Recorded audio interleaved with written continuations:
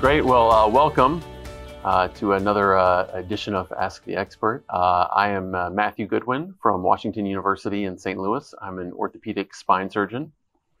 And I'm Wende Gibbs from Barrow Neurological Institute, and I am a diagnostic and interventional neuroradiologist. So, Dr. Gibbs, first of all, thank you for being here again. We've done this before, and I got a lot of great feedback last time about some of the things you mentioned, and in particular, as surgeons, we often are hanging out with other surgeons, and we don't always get a different view from someone who's not a surgeon. And so it's actually very helpful, as we've talked about before. So we're going to talk about infection today, and I believe we're going to talk about discitis, osteomyelitis, and you're going to give us some insight about how you go about diagnosing it on the imaging. I know we've talked earlier about this or in the past, and one of the things I've mentioned is, does it see me and I don't see it in terms of degenerative disease, things that I think are degenerative changes on the imaging, but maybe it's infection that I'm missing. Maybe you can tell us a little bit about how you look at the imaging when we suspect there might be discitis, and what imaging is the most helpful. Okay, yeah, so it's an interesting topic. It's very much a multidisciplinary approach to patient care, because we all have our different tools and training that help us treat these patients. So I do find that it is often, there's delayed diagnosis. So I think it's a relatively easy thing to treat sometimes, but patients are not treated. There's a lot of morbidity because the diagnosis is delayed. I think there are not clear symptoms. Imaging findings can be difficult. It's not always straightforward. And there's not always a clear algorithm to how to work up these patients, whether they're coming in through the ER, outpatient, whatever. The workup and kind of even the literature is very controversial about many of these things.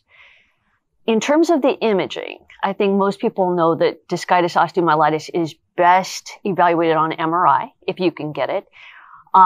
Things like disc enhancement are very important. Paraspinous, prevertebral paraspinal soft tissues, epidural enhancement. Those things are very characteristic. The literature says those are the most characteristic signs on MRI. Not everybody can get an MRI, so sometimes people might get diagnosed by CT, end plate demineralization, things like that. Sometimes if you get a CT with contrast, you can see enhancement. For problem solving, if people can't get an MRI, you might be able to get PET, kind of like skull-based osteomyelitis. We can evaluate with PET, but a lot of radiation, so we don't often get that. So are you missing it? I just gave you all the clues. So maybe I am. Maybe I am. Yeah. The hard part from our view is probably that we see so much back pain, and we know that in discitis, the labs aren't always elevated. And so I think it's hard. I think we probably do miss it some. And I guess that's kind of, Yeah. So what you just brought up was a good point. So back pain, the biggest mimic of discitis osteomyelitis is type 1 end plate changes, modic type 1 end plate changes. With degenerative changes like this, you can have abnormal enhancement of the end plates, of the discs, of the soft tissues. So it can be really hard. So despite, our best efforts on imaging, sometimes we do need to still biopsy these. Okay, so I'm seeing a patient and I'm seeing some of these things, and I suspect there could be an infection. And I'm thinking back to us talking about it and saying, gosh, maybe I should make sure I'm not missing this. And so I want a biopsy. I order a biopsy, and they're going to come to you for a biopsy. What are the things you're thinking about? Do I need to make sure they're not getting antibiotics, or can I start, or should I start antibiotics? Do you care if they're on a blood thinner? All those things that we do, and maybe we don't know if we're doing it right, or maybe we're not doing it right. Yeah, that's a good question. And they come to us. So radiology plays a huge role, both the imaging and the biopsy. So for diagnosis, it's pretty much us, but we get these orders for biopsy, whether it's from the ER. A lot of patients come in the ER, outpatient clinics, different medicine, ID, maybe you as a spine surgeon, like you said, you have a patient who has maybe chronic back pain, maybe you're missing it. Who knows? Probably not you. But so what I would say is, we want first the imaging. We want to be convinced there's a possibility that's infected because we don't want to biopsy everybody because no procedure is without risk, even Right. though, small needles is pretty straightforward for us. We would also ask the people get inflammatory markers, CRP, ESR, because in terms of pyogenic discitis, osteomyelitis, if the CRP is normal, likely not infected. Atypical infection is a different story. But, and then blood culture. These are things that I often see that, they order the biopsy and these things have not been done. Because if you have a positive blood culture, per the Infectious Disease Society guidelines, you do not need to get a biopsy because you have your bug. So get a blood culture. Usually we wait at least 2 days for that to turn positive. And in that case, if you have positive blood culture, you don't need the biopsy. If you don't and you still suspect infection, then we will do the biopsy. And I would tell you, antibiotics, it used to be that they would say you shouldn't be on antibiotics. It decreases our yield from maybe 50% to 30%. But more recent meta-analyses and different studies have shown that maybe being on antibiotics doesn't matter. So we could still do the biopsy. We still might get the bug. And so 50% is not very good. It's not very good.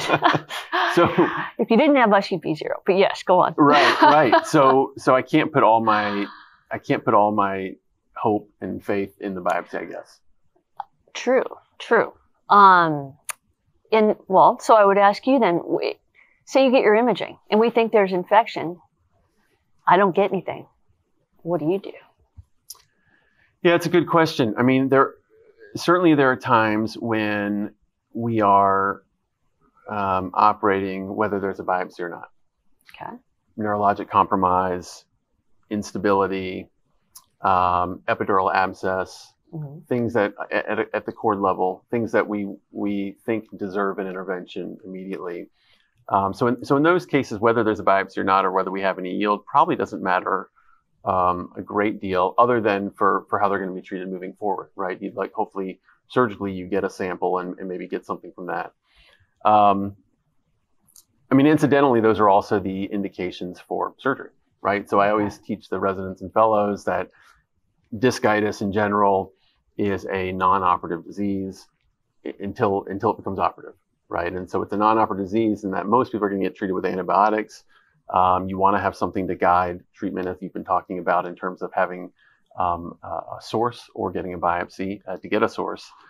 And if they fail antibiotics, then let's say they don't have neurologic compromise, there's no abscess, there's no instability, and so they get it. But then they fail antibiotics, it might become surgical at that point as well, right? That would be kind of the last indication for surgery.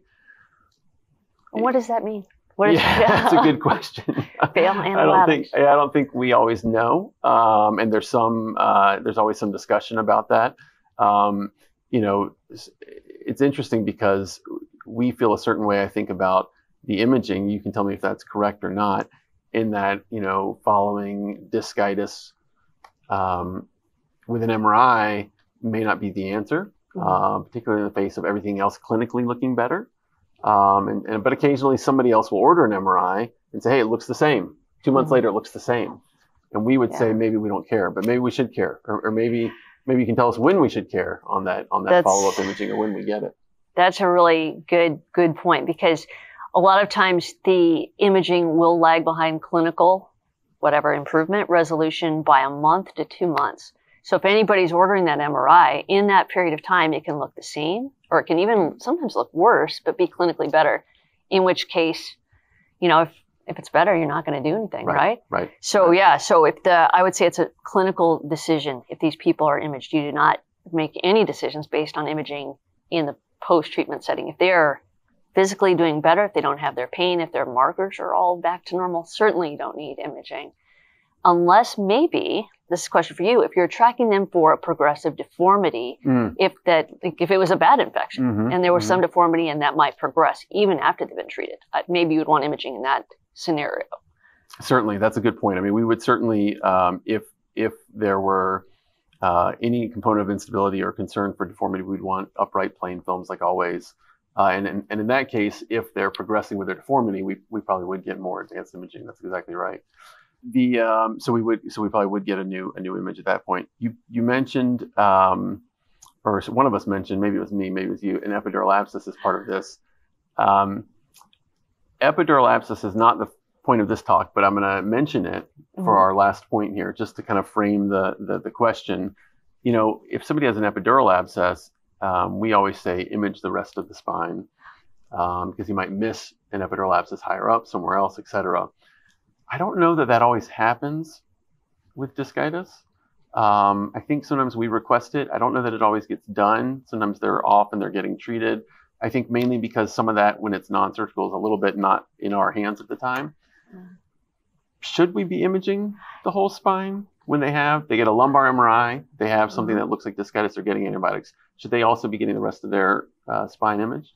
So 2 different answers to that. If it's discitis coming in, then there have been studies that show up to a quarter of people will have a non-contiguous level that also has another infection, whether that matters to you all or not.